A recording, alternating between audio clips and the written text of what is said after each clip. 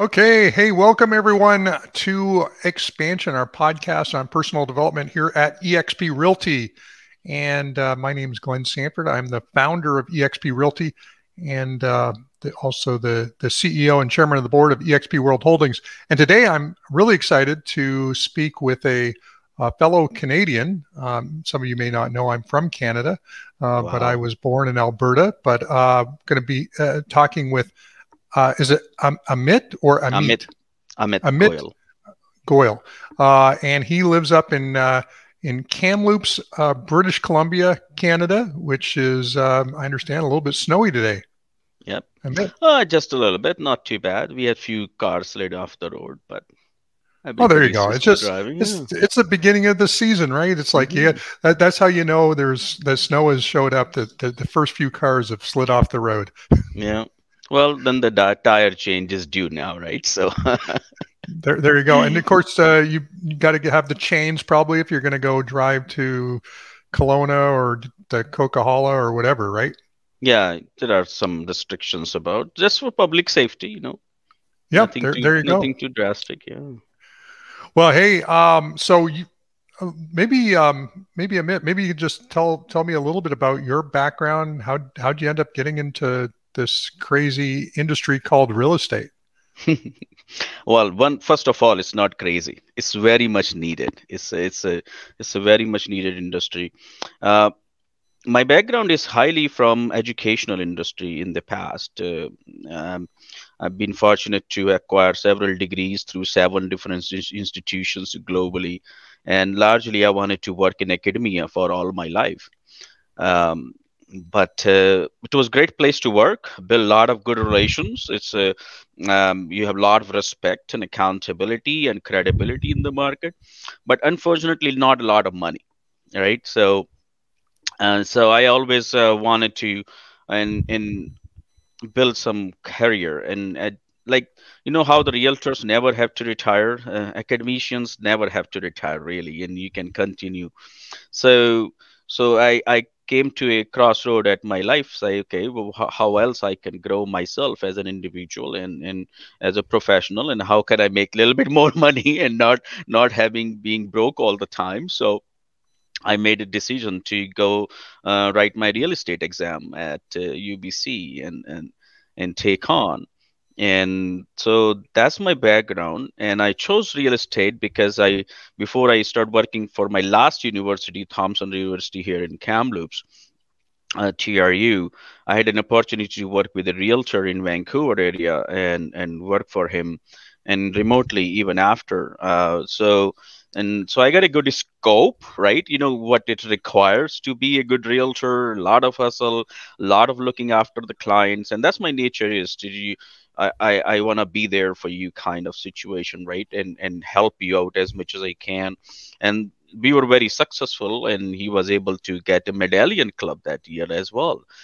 So I kind of had a good feeling about it. He said, Amit, I think you will be great.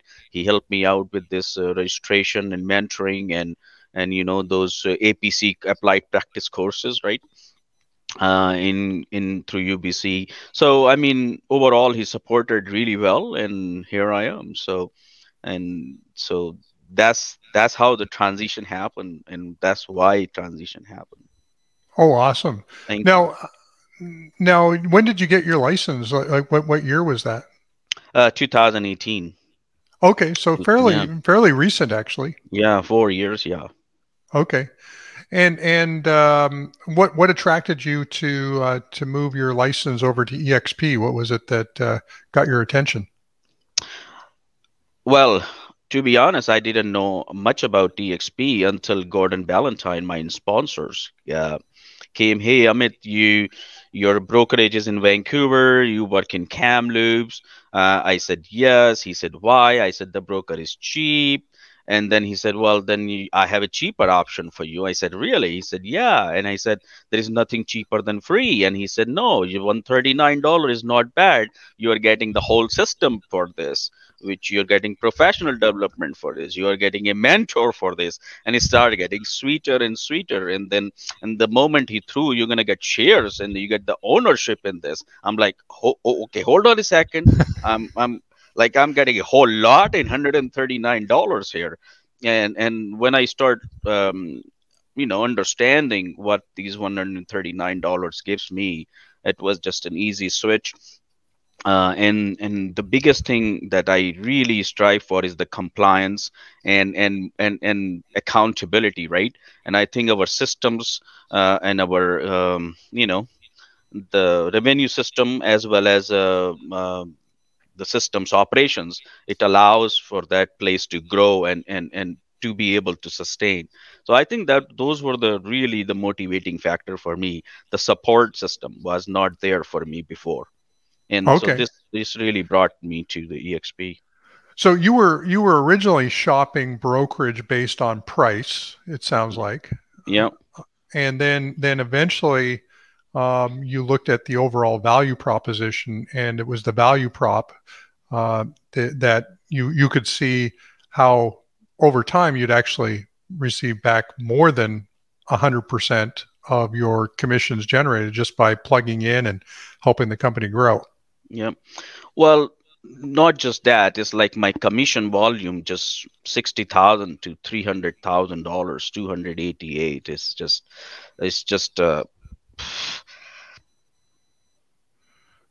So four or that's five that's how, times. Yeah. and that's how much has jumped since you've joined EX. EXP. Is Yeah. wow. Well, congratulations on that. I Thank mean, you. that's no small feat. There's a lot of work that goes into that, and obviously organizing. Speaking of which, how do you generate your business? What's your is it Sphere? Are you doing some sort of marketing campaign? How do you generate your business? My coach Dwayne Groom, you probably have heard of his name. He's in Alberta as well. Groom Real Estate. Okay, And yeah. his daughter Amber joined as well our company recently. Um, uh, he always says you cannot operate like a secret service agent. So I got to do some marketing and promotion, but that also lets my previous clients in this capacity or customer to know that I build the network. When I work for example, Thompson River University, I brought in service over 10,000 students from Southeast Asia here, right? So South Asia rather, and then 10,000 is a lot of number. When I was quitting my job, I always thinking, okay, how I'm gonna make money? And I said, well, if you were good enough, and even if 500 of those buy homes from you over next 10 years, and you do the simple math, 500 times $5,000, that's $2.5 million that at least you're gonna guaranteed to make, even from worst calculation point of view. And I said, okay, well, if I get my job for $50,000, $2.5 million is a lot of money. If I put that together, that's 50 years of working. And I'm like, no, I think I'm making the right decision, and thank goodness to all those the networks I was able to build and the relationship I was able to build. I still have a lot of those fan following. That's what I call them, and I'm continuing to develop the network. They are just adding on, and previously I was limited to working for the campus, and because that's my scope of my job now, right? And now since I left, my scope is my town, my community, and and you guys always say keep doing all the successful things same time, right? So I keep organizing these social events, being part of our Diwali festival and serving food on the Diwali festival, just out there in the public, and be the presence, right? And that's pretty much is the source of most of my business and the leads, and the good work will prevail, I hope. And I get a lot of referrals from EXP agents from Vancouver, Surrey area, and they said, okay, Amit, what's my deal? I said, as much yours. You want to take 50% or you want to take 75? And then they start laughing at it, because it's the truth, right? Whatever makes you happy, right? It's in the same family. You need more, take more. And but most of them, they are very kind to me. So Well, awesome. And now you've increased your business quite a bit the last couple of years. You've been a two-time icon. thank you. Um, so congratulations on that as Thank you. well. Thank you. But when I think about how do you keep all of this organized? I mean, increasing that type of sales volume, you're probably not doing it just keeping track of it in your head anymore. Um, No, how do you keep no. track of it? What CRM do you use? Oh, CRM wise, honestly, I like to use exact contact, pretty user friendly. My Okay. coach says that's the best one he thinks, and I'm part of his team, so I get to align my systems and value proposition to his team as well, right? And as long as and I'm still notebook and paper kind of guy. I take my follow up list every day, every second day. I refresh it. I follow up people, keeping track. And our system again allows us to do that marketing and promotions, right? So, and the boosting through Facebook and yeah, I mean, I also have my general manager slash realtor in the making, Arjun Kadliwalam. He keeps lots of my things and promotions and events. Um, for example, we opened a Kamloops first time home buyer club, and I went on to online. There was no club like that, and there were some other clubs like that in other parts of the world on Facebook. And we said, talk to Arjun. He said, yeah, there is nothing like that in Kamloops. Why don't we start? Now we are having monthly meeting. We have 5 or 6 people every time new and some regulars. When I say regular, they are also first time home buyers. So I don't even have to do much work. I just have to put them in front. I said, look, these guys are already successful, right? Do you wanna know the success stories? Ask them.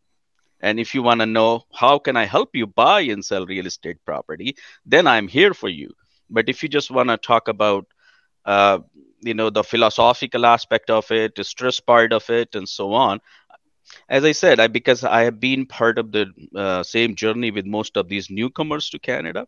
I've been international student. I served them for so many years. I understand the plight basically that they are taking at this moment, right? So it's very easy to relate, and for me, it's very comfortable to put some other first-time home buyer in front of them, saying because I'm not afraid of them providing any negative feedback or anything like that, right? It's just organically growing that culture, and I think that's the secret, how I keep growing my network. And yesterday I was checking my notebook. I have like 27 names on the list to keep following up this week. So I mean, market is slow. Where's your notebook? Do you have your notebook with you? Oh, not right now. Oh, I okay. do have it. I'll take a photo and send it to you on workspace. Not a problem. Okay. Yeah, I was just wondering, sometimes No, no, I, for sure. I do have my other notebook, but I didn't want to bring my the heavy duty one. oh, there you go. Okay. Well, yeah. So the big planner. So, Yeah, and it's um, it's a it's a relationship business, right? It's a relationship business. so if you were looking like you've been in the business now for 4 years, 5 years, um, so what if somebody was getting into the business today, what would you encourage them to do or think about first? First, okay. I think the first and foremost, in my opinion, they need to realize that they have a license. They have to uphold the standards and the compliance associated with the license. And this is their business. It's not, they are not working for anybody else. This is their business. They're going to have to take the bull by its horn and take it further. They need to take control of the business. So, unless they are part of a bigger team where a lot of support is available for them, which I find is counterproductive to being a realtor, because you want to be a realtor to make more money and being able to. So I think they really have to make that transition from being an employee to an employer, kind of, right? And I think that's a mindset, and it's an attitude thing. So once they take care of that within next couple months, then they start making the stride and start thinking like, I need to be there for my client rather than myself, right? And I think that's where the difference is. It's like almost like, when a child becomes an adult becomes a dad, right? So Right. yeah, so it's a sorry, I got a two little kids, so I think about those things in that context. Yeah, well, basically, I think you're saying that you have to become responsible Right. for the outcome, Yeah. whereas maybe if you're an employee, you're really sort of doing the job that the manager tells you to do, and so you're not maybe using your creative problem-solving elements. And Yeah. And so if you grew your business fairly quickly in the last couple of years, what would you recommend to someone in terms of trying to go from that 60, 70,000 a year production level up into that $250,000 commission level? There's some things that you did specific that took you to that next level? Well, I thought about this, and then I saw this Barbara's quote somewhere. She's in Dragon's Den, I believe, and she put it quite well. It's kind of says that your something into the line, your ability to handling rejections, and then I added personally and objections will take you farther. So ability to handle rejection at your personal level, somebody rejected your services and so on and so forth. But at the same time, your ability to handle objections of your clients. So you can, you know, that's why EXP is great. We have objection handling technique courses like that, right? Mm-hmm. And they are free. So if you master those skills, right? Handling rejection is more like an attitude thing, so you got to fix your attitude, right, personally. But handling objection is more like a skill acquired, right? So those who have ability to handle their rejection and objection will go farther. that's Right. that's that's what I'm going to say, because to me that's going to be more important, since I read it now and I told you now how I'm, because I think that's the area that I can improve myself, is how I handle my rejection. I still have a lot of problem having studied in many places and being on academia and on Senate policy committees, and but I think I still struggle with that part, so I think I'm going to work more on that. So Well, that's I think we all struggle with that for sure. No, it's we when we know that we're providing a great product or service for somebody, or the house makes sense, or the listing strategy makes sense, and they don't do business with us, it hurts. And yep. so, how do we then, not take it personally, but then recognize if we keep on hearing the same thing from multiple Hmm. people, then we haven't handled that in a way that helps them get over the hump. I Yeah. love the phrase that I've heard many sales trainers, I think Tom Hopkins as well, which is the best time to to handle an objection is before it comes up. Yep. And Right. so if you handle it before it comes up, they can't bring it up. So Yep. if you keep on hearing the same thing over and over again, then if you can handle that into just the dialogue, hey, just so a lot of people and I'll just, one of the objections that I would get, or I don't, I don't want to call it an objection, but I would have people come to the area for the first time. We go out, look for a home. They couldn't find the home they were looking for. And then when they came back to town, they ended up using a different real estate agent when they did buy. And I figured out that there was an element there that I wasn't addressing. And so what I figured out was that most of the time when they come to town, if they're not used to the community they're looking at, they have a different expectation in their mind than what Hmm. actually exists in the market. So Yeah. my script was, hey, Mr. and Mrs. Prospect, I know this is the first time that you've been to Bellingham, Washington. Today we're going to go out and obviously we're going to go look at homes.